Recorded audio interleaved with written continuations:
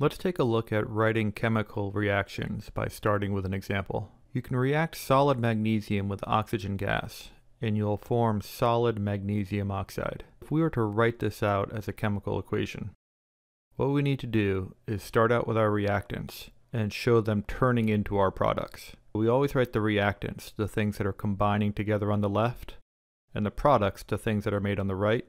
And we use an arrow to show the change, to show that the reactants are turning into the products. We do not use an equal sign when writing chemical reactions because the reactants are not the same thing as the products. There is a change happening. In this case, we would say magnesium, symbol Mg, plus oxygen. Now remember, oxygen is one of our diatomic elements. So we would write it as O2, and that turns into magnesium oxide. We remember that magnesium forms a +2 as an ion, and oxygen forms -2 as an ion, so magnesium oxide is simply written as MgO. That shows our reactants turning into our products. We can also include states or phases of matter in our balanced equations, and we've seen these earlier this year. We would use an S for a solid, an L for a liquid, or G for a gas. We will also indicate if things are aqueous, which means they are dissolved in water. In this case, the magnesium is a solid, the oxygen is a gas, and the magnesium oxide is a solid. There we show the reactants turning into the products, and we're including our phases of matter. But there's a big problem here. We have to consider the conservation of mass. Antoine Lavoisier said that we must begin and end with the same amount of material. In this reaction, as we've written it, I've got one atom of magnesium on the left and one magnesium atom on the right, which is good. But I have two atoms of oxygen on the left and only one on the right. So we balance these reactions by putting coefficients in front. We do not change the subscripts. These subscripts come from the chemical symbols that we've been practicing all fall.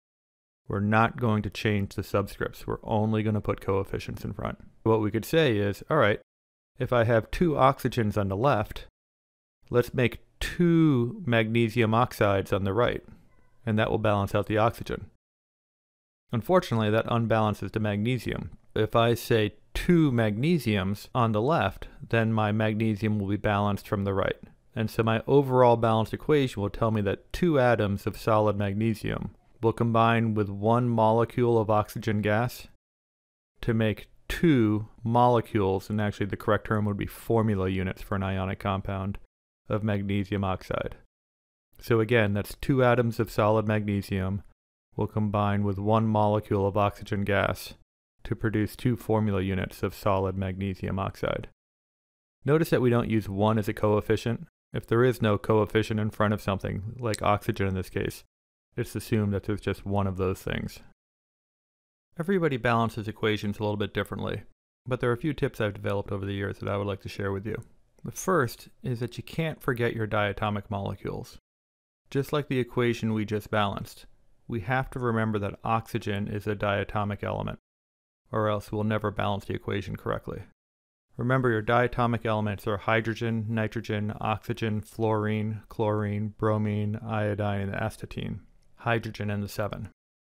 The next tip is that I will often consider polyatomic ions as an independent unit. So instead of separating out the elements, I'll try and balance the entire polyatomic ion. So here's an example. If I take some copper-2 nitrate and react it with potassium, you will make potassium nitrate and copper. When you balance it, you'll see that you have two nitrates over here. By putting a 2 in front of the potassium nitrate, that'll balance out the nitrates. And then we'll balance it out by putting a 2 in front of the potassium. And so you have a balanced equation like that. And I think that's much simpler than trying to balance out the nitrogens and the oxygens independently. Sometimes when I'm balancing equations, I'll think of water as hydrogen hydroxide, HOH. And this ties in with the previous tip, because if I think of water as hydrogen hydroxide, I can balance hydroxide as an independent unit. For example, I can take this phosphoric acid, H3PO4, and react it with sodium hydroxide, and when those two combine, you will make water and sodium phosphate. Now, if I think of the water as HOH, I can rewrite the equation like this and have water here. Now, as I go to balance it, I can see, all right, what's wrong? Well, I have 3 sodiums here, So I'm going to need to put a 3 here. But in doing so, that's going to create 3 hydroxides. Well, if I have 3 hydroxides, I'm going to need 3 hydroxides over here so I can put a 3 in front. And I end up with this balanced equation. Now please, please, please don't leave water as HOH. Water is H2O. When you do this tip, finish it up by writing water as H2O. But thinking of water or even writing water as HOH can help you balance some equations. When I balance equations, I always start with the most complicated looking molecule first. Like in the previous example, I started with that Na3PO4. That was like the biggest, ugliest molecule there. And if I can get that balanced, then the other bits tend to fall in place. For example, I can get some lead-2 nitrate and react it with lithium phosphate, and I'll produce lithium nitrate and lead-2 phosphate.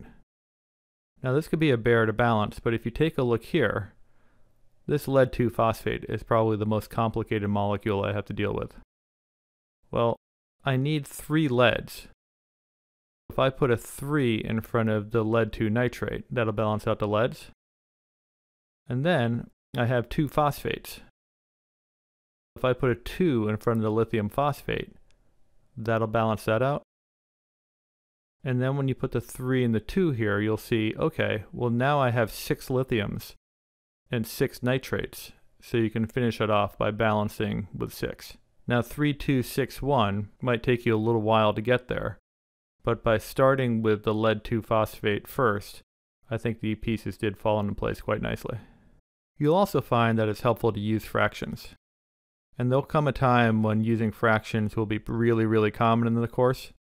For now though, if we use fractions, let's finish off by clearing them. For example, C2H6 is a gas called ethane. And when you take ethane, you can burn it in oxygen. And the result of this combustion is to make carbon dioxide and water. To balance this, I'm going to start with the most complicated molecule. That's going to be the ethane here, C2H6. So I'm going to need 2 carbons, and that'll put a 2 here. And I'm going to have 6 hydrogens, so I need to put a 3 in front of the water. When you do that, however, you end up with a problem. If you put a 2 in front of the CO2, that gives you 4 oxygens. And if you put a 3 in front of the water, that gives you 3 oxygens. So you have a total of 7 oxygens on the product side. The only way to get 7 oxygens on the reactant side is to use a fraction, 3.5 or 7 over 2. What we're saying is that 1 molecule of ethane will combine with 3.5 oxygen molecules to make 2 molecules of carbon dioxide and 3 molecules of water. That really doesn't make sense. You can't have 3.5 oxygen molecules. What we can do now is clear the fraction. Just multiply everything by 2. And when you do that, you get a statement that looks like this. 2, 7, 4, 6. Here's our balanced equation. I hope these tips are helpful. Remember your diatomic molecules. You can often think of polyatomic ions as independent units. Sometimes thinking or writing water as HOH is helpful. I always start with the most complicated molecule first. And at times I need to use fractions. But at this point of the year, let's clear the fractions when we're done.